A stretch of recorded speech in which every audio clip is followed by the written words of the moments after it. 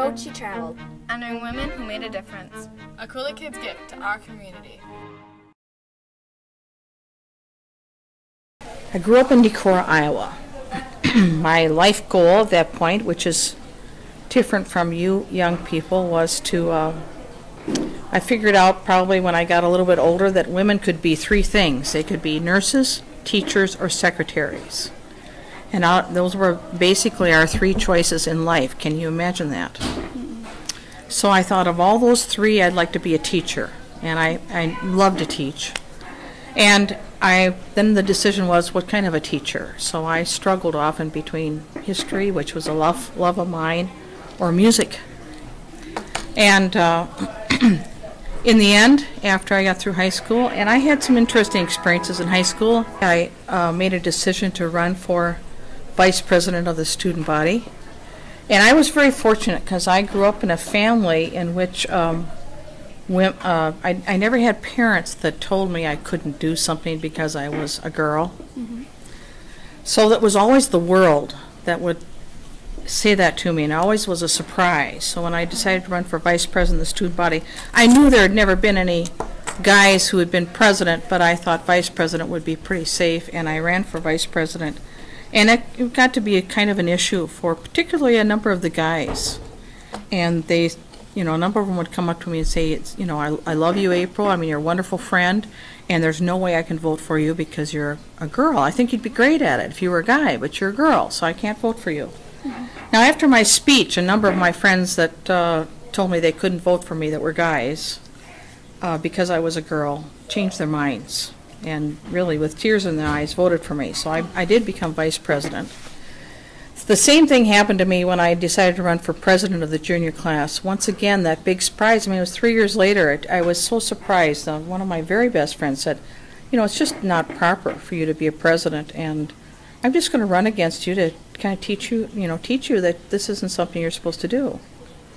But I was quite overwhelmingly elected for junior class president, and I don't know what it's like in your school, but I didn't want to be student body president because basically we couldn't make any decisions as student body president. Pretty much was the administration. I don't think that's true now, but it was what it was like then. But junior class president, you could actually do things and make a difference, and you could organize a prom, and you got to do things. So I thought that'd be a great position.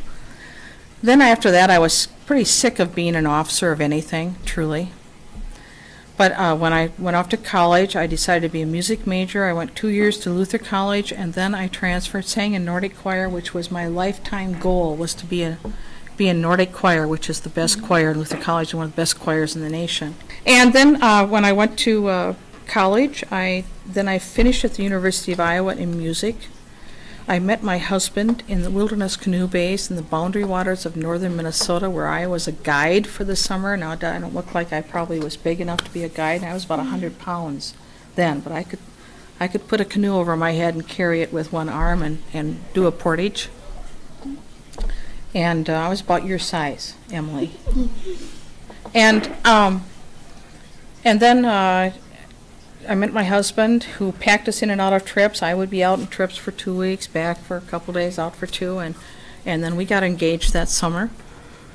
And the next summer we got married, which is when I finished my teaching degree, my music. I was a music major, a voice major, but my interest was choral directing. That was what I loved, choral directing. So then Judd and I got married, and he had 2 years left at Luther College, strangely enough. So I ended up, of all things, back in Decorah, Iowa. I met him up at the Boundary Waters, but I ended up back in my hometown, and I taught music at a Catholic school for 2 years, commuted. During that time, I felt a call, actually, from God to be a pastor in the church, and that was kind of in the sanctuary of the Catholic Church. I don't think, well, some of my Roman Catholic brothers and sisters don't always like that story, but that's the true story of what happened. And so I went back and I talked to my husband, and I said, Judd, I think I'm supposed to go to seminary. Well, he had always wanted to be a pastor since he was in 7th grade, and he said, that's great. I've been praying for that. Well, then, the scary thing is, I'd never seen a woman pastor before. I figured, I didn't think I could probably even go to seminary, let alone be a pastor. So we had met this one kind of friendly professor for about 5 minutes when they were interviewing students to go to Wartburg Seminary in Dubuque. And we called up Dick Jensen and asked him if we could come and talk to him, and then we traveled down to Dubuque, and then I sat on his porch and I was just in a sweat. I was just so anxious because I thought, what is he going to yell at me when I say I'd like to go to seminary? I didn't know. So after about 2 hours, I finally said to him, what would you think if I would go to seminary also? My husband was already going. He said, that'd be great. We've got 2 or 3 women already at seminary.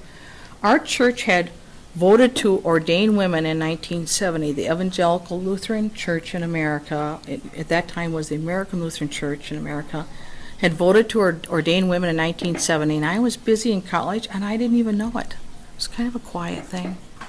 Changed the world, but it was kind of a quiet thing. So I went to seminary, and I loved it. That seminary is 4 years after college. You have to get your bachelor's, and then you do 4 more years, and then you're in the Lutheran Church, then you can become a pastor. So I did 4 years in seminary, and then Judd and I went off to our first call. We did our calls together for 11 years.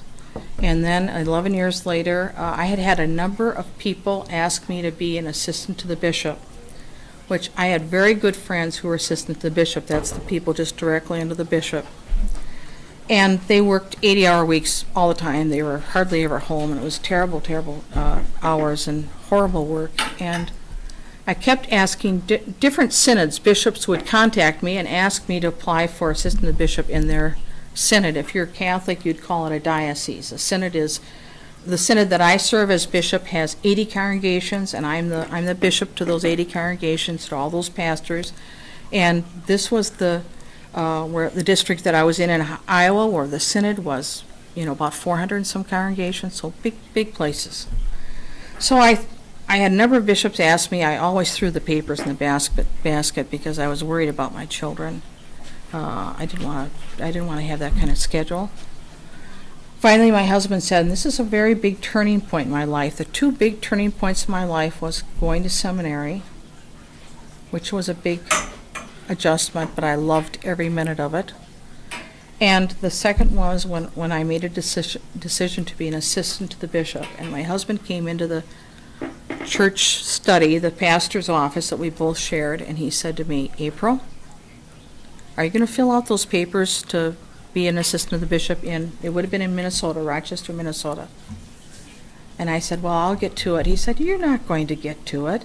You're going to throw those papers in the wastebasket again. He said, I believe that you have a gift for this. He said, you don't even notice it, but there are always pastors lined up wanting to talk to you.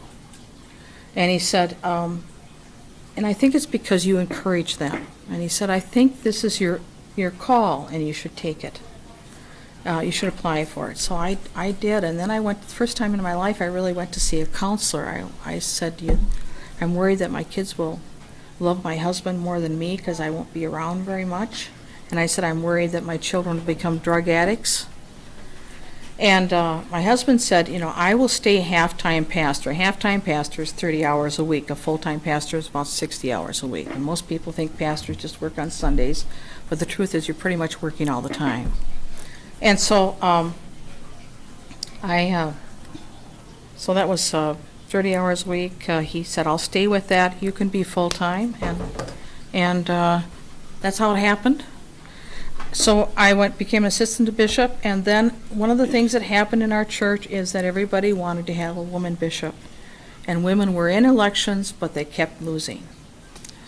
And I would talk various fabulous women. Now, some of the women I talked to, one of them is a professor at one of our seminaries. One is the first woman president of any of our seminaries, which just got elected last year. The first head of global mission, which is a $37 million budget, was one of the people these people, I was constantly trying to talk them into being bishop. They'd run, they wouldn't get elected. Then people would kept asking me to run for bishop, and I wasn't willing to do it. And finally, this synod, a person called me up on the phone and said, I've seen you do some things nationally. I really would love to have you as my bishop, and would you let me put your name in for bishop here? And I thought, I don't know anybody in this synod. It's safe. I don't know anybody. Nobody knows me. I can tell all my colleagues that have done this. I took my turn. I went into the synod where nobody knows me, and I got defeated. And so I let my name go in, positive that there was no chance I would be elected, and promised my children there was no chance I would be elected. And then in February, they had forums, and they discussed names, and I was in the top 3 in 4 conferences, 3 out of 4 conferences. I didn't understand how that worked. In April, I had to go to forums and speak, and the only I was really worried about that because I didn't know the conference. I thought synod, the diocese, or whatever you want to call it. I didn't know anybody. I thought I'd make stupid answers. The most thing I was worried about was saying stupid things. So, but what happened in those forums is I realized that I was doing a pretty good job because the guys were taking my answers. We do a forum in the west part of the synod, and then we go the next night into the east part of the synod, and then whoever preceded me in questions, somebody asked them a question that sounded like a question that I was asked in the other one, they'd take my answer. Well, then you can't say, well, so-and-so, John stole my answer. You don't say that, so you just think up a different answer. But that was the one assurance to me that I wasn't making an absolute fool of myself, that people were taking my answers. Is this boring for you? No. Okay. So then in June was the election, so this was kind of a 6-month process. I first had gotten contacted by phone in February. I promised my children I wouldn't get elected. On the morning of the day before I came to the election, which would have been, I believe, the 10th of June or something like that. You would know that from my papers, but what day? I think it was 10th of June. I say to my 3 children again, my twin daughters who are now physicians and my son who's going to seminary now, but they were just little tykes. I said, I promise you there isn't any chance I'll be the bishop. My husband and I trot off to La Crosse, and the next morning I give my speech along with the other candidates, and when it's all done, I had almost twice as many votes as the next highest candidate. Now that doesn't usually mean much because you're a woman. They're going to try to give you a good showing, and then you go down in flames, basically. But at the end, every time a couple people would end up out of the ballot because they would just keep balloting, then I'd get at least half the votes. So at the end of the day, I was well over 50 votes over the next candidate, and I was the first woman bishop in North America in the Lutheran Church, and the second in the world. The first one was Maria Jepsen, who was elected in April in Germany. And I was the second one in the world, and the first one in North America, the first one in my church. And that was June 92. There are 65 bishops in the Evangelical Lutheran Church in America, 5 million members, 65 bishops, and now we have 7. I was a bishop for 3 years, and then we got our second woman bishop from South Dakota, the Bishop of South Dakota. The third bishop is the Bishop of New England. There's not as many Lutherans there, so there's several bishops in Wisconsin because we have so many Lutherans. There's Catholics and Lutherans basically in Wisconsin. But you go out to New England, it's not quite as many, and you go out to South Dakota, there's a lot of Lutherans there, but there just aren't very many people there. So one bishop for South Dakota. So there's 7 of us now. The bishop in the Caribbean is a woman bishop. The bishop, what we call the Slovak Zion Synod, which is kind of all over the United States but connected back to Slovakia, is a woman. The bishop of Upper State New York is a woman. So we're taking over. There's 7 of us out of 65. Did you always want to be a bishop, or did somebody just... Of course not, because, see, the first time I went out to preach as a pastor, in fact, the first time I ever preached, I was the first woman I ever heard preach was my own voice. So I had never heard any other woman ever preach, and I hear myself preaching, and I'm the first woman's voice preaching I've ever heard. So that's how weird that is. Everywhere you go, even years later, people, even now, after I became the bishop here, I would go preach in a congregation. They'd say, we've never had a woman in that pulpit before. And I was their bishop. I mean, I go out every Sunday in different churches and preach and preside at the Eucharist, many times, and these are the churches that are part of what is called the synod, or the diocese that I serve as bishop. And I still have people saying, you know, you're the first woman, you know, so it doesn't happen so much now because I've been in all their pulpits, but my first couple of years, and people still say to me, I was just at a call committee last week. Call committees are a congregational meeting with the people, and they'll say to me, Bishop, we just don't want to have a woman pastor. And I say to them, you know, I've got some feelings about that. It's like they almost forget that I'm a woman when they say that. So we got a long way to go, but it's a lot better than when it was very difficult at the beginning, and I think, the best husband in the world, absolutely the best husband in the world. And my children obviously didn't turn out to be drug addicts like I thought they would. Like my counselor said to me two things. He said, because my mom was a stay-at-home mom, he said, do you love your mom more than your dad? I said, no. So he said, why do you think if you work all these extra hours that your children will love their dad more than you? And he said, secondly, he said, I think your modeling in your life will be an inspiration to your daughters. And they have said many years since then, that was absolutely true, Mom. We wouldn't have been physicians if we hadn't had you becoming an assistant to the bishop, and then sort of weirdly becoming a bishop later.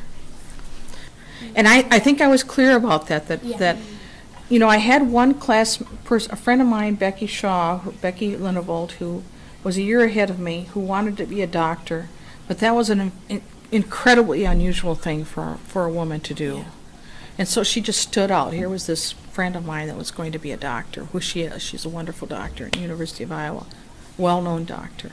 But she was so focused. And I'm sure, other than our parents, I'm sure she didn't get any encouragement, because it was just something, I didn't even think about it because it wasn't a possibility. I think it had, pretty much God had to hit me over the head with a 2x4 in this situation. I don't think that would happen today. I think you could hear, you know, not that it was an out loud voice, but just that sense of this is what you're supposed to do, that kind of calling that we have, the same feeling my daughters have about being physicians. They just felt that this was God's call to them to be a physician. So I think, you know, you have that sense of that, but it was impossible to have that sense when it's not a possibility. You don't think about things that you can't do or be. Is singing pretty much like the one thing that you really, well, not the one thing, but, you know, something that you really enjoy? Do you still sing and stuff? Oh yes, I've actually done a lot of choral directing nationally in our church, and that's one of the reasons that somebody saw me doing some. Now, you wouldn't think that you could be directing music and somebody would think about, hey, I'd like to have that person as my bishop. But it's not just directing music, it was how you spoke at the microphone as far as feeling what would be happening at the convention, and then kind of setting forth music or teaching music to the 5,000 or 6,000 people. In fact, the first time that I did that nationally, somebody had seen me directing music actually in a church, and saw me working with different people and teaching music quickly, and they thought, she's a pastor and she's a musician. I'd like her to be the song leader of it was the women's convention of 7,000 women in Detroit, Michigan. Well, I didn't know it was 7,000 women, so they called me up and they asked me if I'd do this, and I said, sure, I'll be the song leader. I had to teach 25 new global songs. Now, global music in our church is very popular now, but many people will say I was the first person to introduce global music to the church, but I didn't find that music. They gave it to me, they asked me to teach it to these 7,000 people, and you'd have 2 minutes here or 2 minutes here to teach these strange words and strange sounds. It was very difficult. And so I'm coming to that, and as I'm getting ready for this, I thought there was going to be like 200 people here. Well, there were 400 people in my choir and 7,000 people at this convention, and I have to get up on the stage and teach 25 songs that people have never learned and just try to do it in little snippets here and there. And then you need to make a comment. Like if you have a great speaker for 30 or 40 minutes, it just gets everybody excited. One of the worst things you can do in a convention, this would be if you're a religious convention or not, and just put this file in your brain. The worst thing you can do, and sometimes people in charge do this, they just got to get on to the next item. It's a mistake because the assembly is filled with emotion. They need a way to express it. The right song that fits the message. You got to pay attention to the message and then pick the right song out of the ones you're working with. You got to have sharp musicians that can run with you on this. You make the right comment that kind of somehow can speak. I mean, that's what we ask pastors to do, is somehow speak the hearts of the people to God and to speak God's voice to the people. That's really what you kind of try to do. So you have to be listening, and you can kind of sense the moment, and then you say maybe the right sentence or two that introduces the music that helps the people express their emotion. So these are not really, it sounds like a little thing, song leader, but it's actually incredibly difficult, incredibly difficult. So I was, 5 or 6 days there. I was nursing Ben at the time. My husband brought along Ben, so that was tricky. It's tricky, dashing out and trying to nurse Ben and then get back and lead all this music in front of 7,000 people. But that's what was going on. It was pretty exciting time. But I don't really remember your question. What was your question that you read to me? I think that came out that you do still sing. Yes. I don't do it as much as I used to. I mean, I've been a bishop now since '92. I've been re-elected 3 times, re-elected 2 times, elected once, total 3 times. I'm in my 3rd term. And it's just, I'm busy day, nights, and weekends. I'm writing sermons sometimes when I shouldn't be, late in the middle of the night and so forth. So I think it's been difficult. The last few years I haven't done it, but up to that point I directed in national global mission events and stayed with my music for a long time. So your becoming a bishop has kind of slowed down your singing? Is that what you're saying? Oh, sure. Oh. No, I mean I can sing a little bit. Like, I sing a little bit in the car, but and of course you use your voice as a bishop because you chant. Yeah. So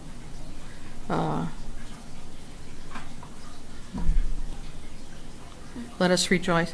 Let us rejoice and be glad in this. It is, you're constantly, if you've listened to, I don't know what your denominational backgrounds are, but if you've listened to most bishops have to chant. So, okay. in fact, you chant long lines, and you have to end up on the same note as you started. What are the steps before becoming a bishop? Do you have to do certain things to become a bishop? Well, it depends on the church body. If you are a Roman Catholic bishop, which, by the way, you can't be, because you are women.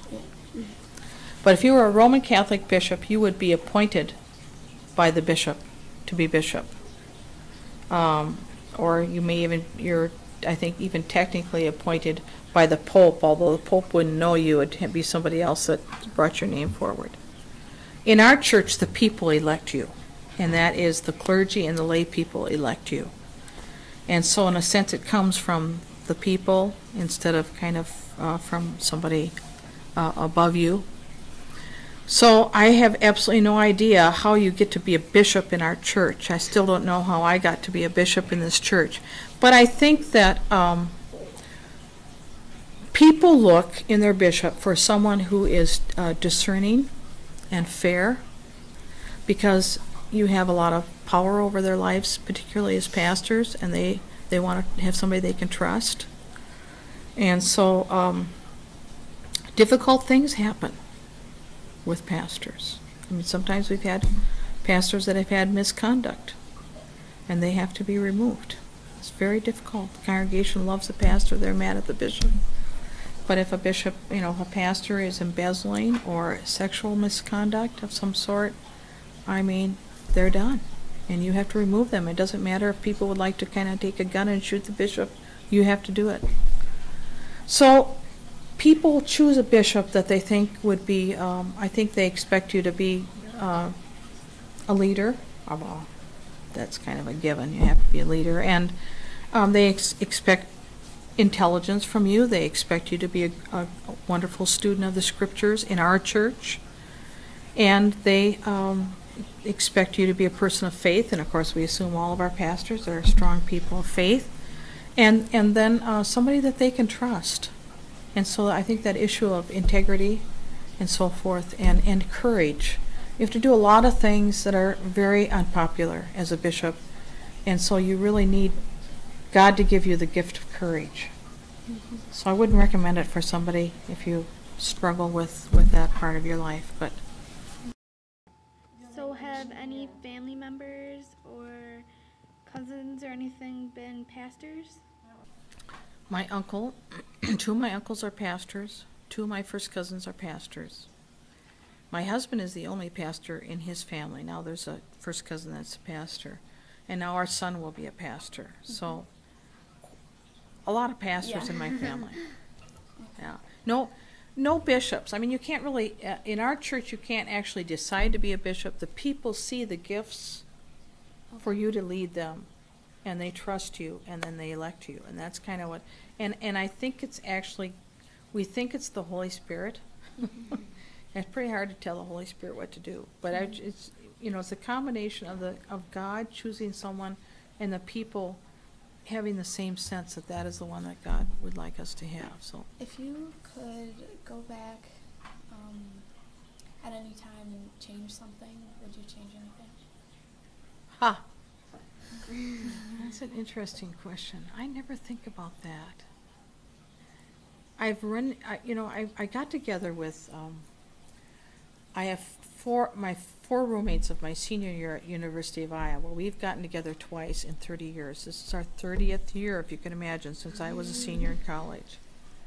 And when my good friend Carol comes from Luxembourg, then the rest of us try to get together. And we were just together a week and a half ago for a day. And two of my roommates, I think, have many things in their life that they would change if they had to do it over again. But I've been really blessed. I've been really blessed. And I think I would say that to you. I don't think the bishop part has made me feel more blessed. To be a bishop is a very heavy burden, and you don't want to do it unless you believe that God has called you to do that. And you give up a lot of time with your family and your extended family. It's very hard. It's very hard. On the other hand, I think my daughters would say that to see their mom do that and to make a difference like she has inspired them to make a difference in the world. And there are many, many, many ways to do that. Many, many, many ways to do that.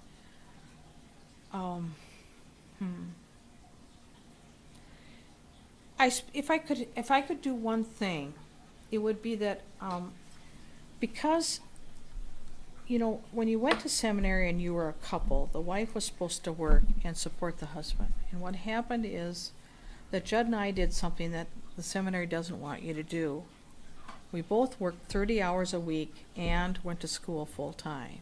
There was never any time to play a volleyball game. We either were working or studying or going to class or sleeping. That was all we did for 4 years. And we didn't have any support. Normally you have support from a congregation, but we didn't have support. My husband's parents had left his congregation and moved to another state. And I was a woman, and meant that, nobody was really very happy about me being in seminary, except for my family supported me, but not other people. So you make hard decisions, and I would never want my children to go through seminary and work 30 hours a week. It's so very, very, very, very, very difficult. But we were we didn't really want anybody to notice, and we didn't tell anybody we were working 30 hours a week, because then they would have said, April, what's the matter with you? You're supposed to be supporting Judd. This is work for men. And so we just, Judd was very supportive of me, and we just kind of tried to quietly work our 30 hours, and hopefully nobody would notice. And try to stay awake in class, because we were so tired from working. So, in this day and age, if I could have had somebody sponsor us, and we're, so that we would have worked maybe 10 hours instead of 30 hours. I loved seminary. I loved studying. I mean, I didn't love studying all the way through school, but I loved this. So.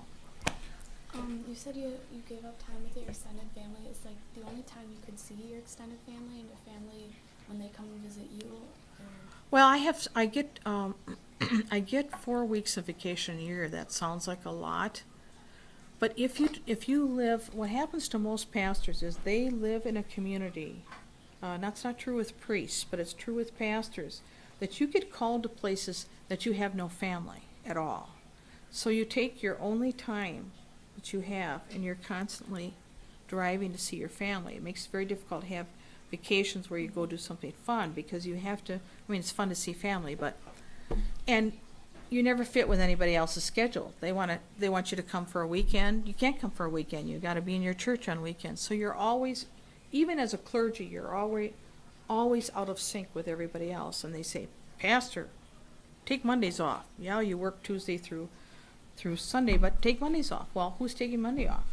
Who do you go fishing with? Who do you go shopping with? Everybody else is working. See, so you're constantly in a position where you're isolated, and your time to go do something is when nobody else can do it with you. So I shouldn't tell you that, because I would love for you to think about being pastors, but that part is difficult anyway for pastors, and then you get into a bishop's schedule. It's just a completely crazy schedule. I can see my family, but I have to schedule it out months in advance. I should have brought you my calendar so you could see what my calendar is like, but I have to be, my next October and November and December is already completely filled. So even just people trying to get in to see the bishop, it's very difficult. Sometimes I say, well, I'll see you at 6 in the morning. Will that work? I was out till midnight last night, and that's normal for me. I'm in churches at night. And they're usually upset when I come. They're usually mad about something. That's why the bishop comes. But it's very, you make a difference, but it's very difficult work.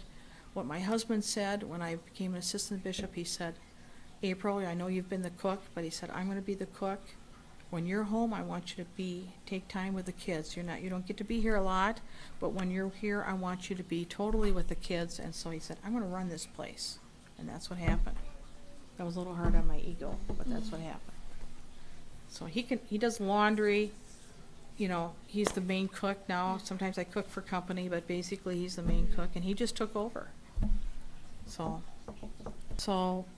a lot of my traveling is in the Midwest to Chicago, or the central office of the church is in Chicago. But then I go places like to our companion synod in Ethiopia. I'm going again in February. I'm going to Peru, which is our other companion synod, in September. So that's kind of a normal part of my life. I was asked to be the Bible study leader for all the women pastors of Africa, which is probably the most fun thing I've ever done. And Musimbi Kanyoro talked me into it, and she kept saying, Bishop, the women from Africa, they want you. And I'd say, why don't they ask Maria Jepsen? That was the first woman elected in general. They want you. And if Musimbi wants you to do something, you might as well just give up and do it. But I went there for a week in Moshi. We were right below, out my back window was Mount Kilimanjaro, and which is the only mountain in Africa that has snow on the top. You remember studying that? Mm-hmm. David Livingstone wrote back to Europe and said, there's a mountain here by the equator that has snow on the top. It's right by the equator. They thought he was lying and making it up, but it's true. And I was right out the bishop's window. They call it the bishop's suite. They make sure you have the best view of Mount Kilimanjaro. But I taught those women for a week, all the women pastors from Africa that are Lutheran, from South Africa, from Kenya, from Uganda, from Ethiopia, from Liberia. It was just a fabulous, fabulous experience. They are amazing, amazing women. So that was probably the most fun thing I've done. But our diocese, or our synod, goes up to Elma and Arcadia. It goes 5 miles south of Wisconsin Rapids. It goes just about within 10 miles of Wisconsin Dells, down to Prairie du Chien. It includes La Crescent, and Spring Grove, Minnesota. So it's kind of a funny shape, sort of shaped like a dove, like a bird. That's cool. So Africa is the longest you've traveled? Pardon me? So Africa is the longest you've ever traveled? Oh, well, my trip to Hong Kong. When I went to Hong Kong, I had a great story on this Hong Kong.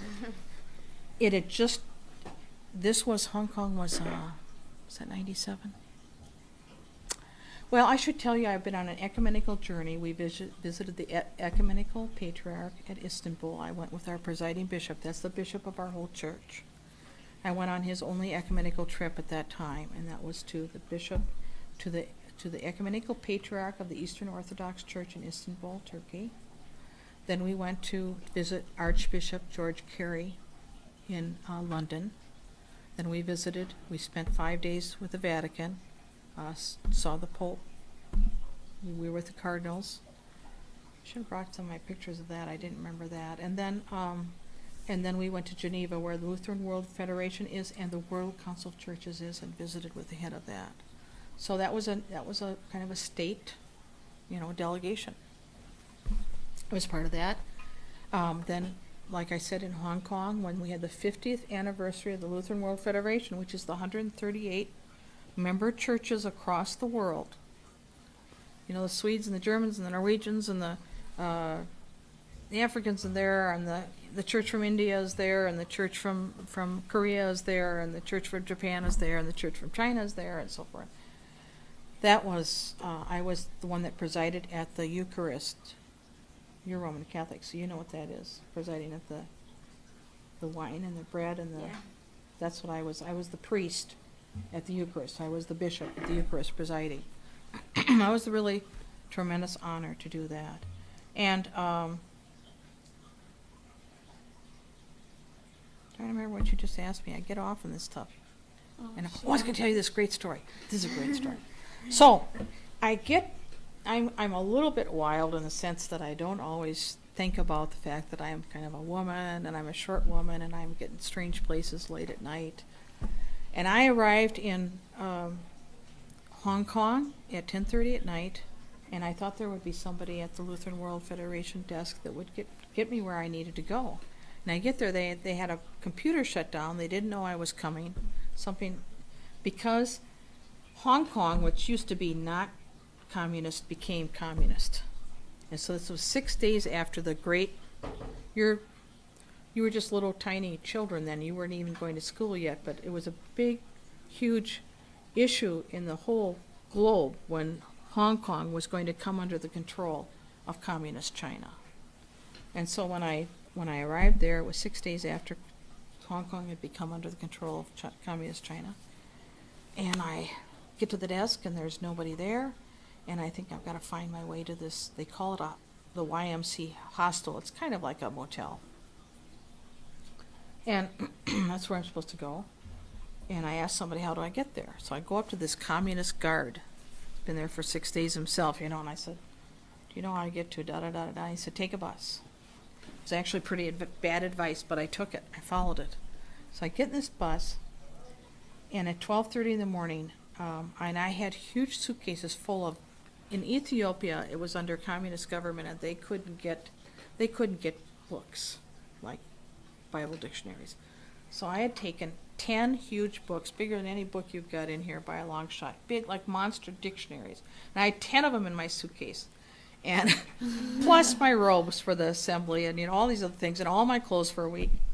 And it's so heavy I can hardly lift it. But so this guy basically kicks me off of the bus at 12:30 at night, and I'm just by a bar with, there's nothing but Hong Kong men, Chinese men at the bar, hanging out in the street. Half of them are crocked. And April, just sitting there with, I had to drag my stuff down from the bus, and I'm thinking, I don't know where this place is. Obviously, there aren't any other women around here. It's just me and the Hong Kong men. And this one, what do you do then at that point? You just got to trust somebody is what happens. So I went and talked to this guy, and he didn't speak very much English, but he understood what I needed. And he decided to help me, and I just trusted him, and I would not recommend this, and don't ever do it. Do what I did. But I did. And I trusted him, and he helped me carry my luggage. And we went down underneath dark bridges and everything and walked many blocks in pitch dark. So like being a bishop, like a bishop for a lot of churches, like in a wide range, like Yes. how like far? It depends. For instance, the area that I have is pretty close to the area that the Roman Catholic bishop in town has. We have, I call it the Cooley region. That's kind of my area. But you can have, depending on how many people, like for instance my good friend Andrea de Groot-Nesdal is what we say the Bishop of South Dakota. She doesn't hardly have any more, she has a few more churches than I have, but not a lot more. But South Dakota doesn't have a lot of people. And so it really varies. Bishops can have you can have a territory where you have to fly everywhere. It's too long to drive. The Bishop of Montana, he'd stick 150,000 miles on his car in a year. He's now the president of one of our seminaries. I think he got tired of being a bishop, but I'm driving or flying a lot, constantly. And my husband said to me a couple weeks ago, it was the sweetest thing. He said, because I get home late and then I'm up early the next morning, like I was this morning. And he said, "You're such a good sport." He said, "You've been doing this for 14 years and you don't complain." He said, you get home late and you got a short night and you get up and go the next day. Well, people need you. That's part of you do work. I mean, I truly think I loved being a pastor and I'd love to do it again. I loved it. But I think that I am in work that is never boring. I'm never bored. You never know what's coming at you. There's no way to be ready for it. I mean, one bishop who was I've been a bishop for 14 years. There are only 6 bishops in our church that have been a bishop longer than me. So I was on the executive committee of the Conference of Bishops, and I was for almost 10 years. It's the most. So I have had a lot of opportunities that even other bishops haven't had. Tremendous opportunities. I've received 2 honorary doctorates, and I've preached at the commencement of 5 out of 8 of our. So I have had many opportunities, and I certainly wouldn't have had all of them if I hadn't happened to be one of the first women bishops. And just a regular bishop isn't going to, I don't care how good your preaching is, you're not going to be the speaker at 5 out of 8 commencement seminaries. You're not going to be asked. So I've had more opportunities to be around the world and to have that kind of worldwide exposure because of that. And you can't plan something like that. That happens. And I was pretty crabby when I was elected.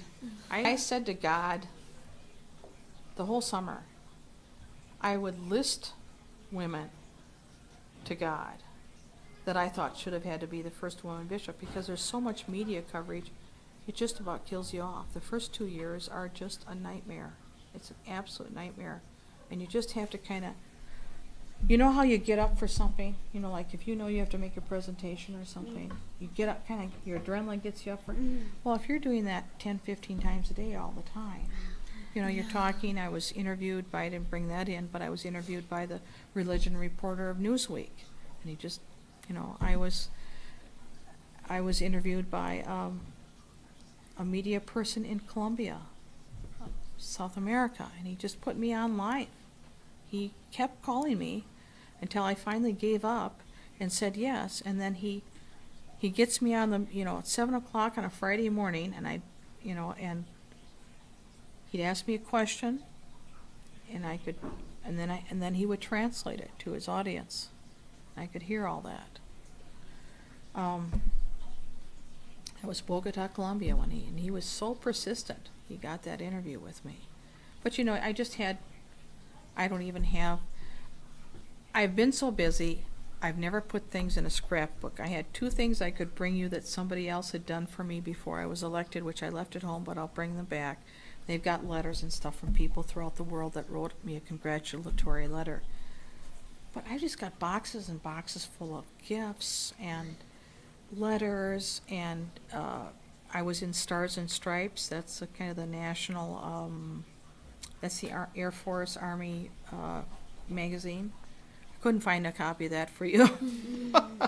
But you know, you're just when something like that happens, the church was worried about the things that I would say to the media, so the church takes me to Chicago and they fly in the person that trained people to speak at Nightline. They have coaches, and the coach that trains people to talk on Nightline, which is that news show at night at about 10:30, they brought him in to train me for a day.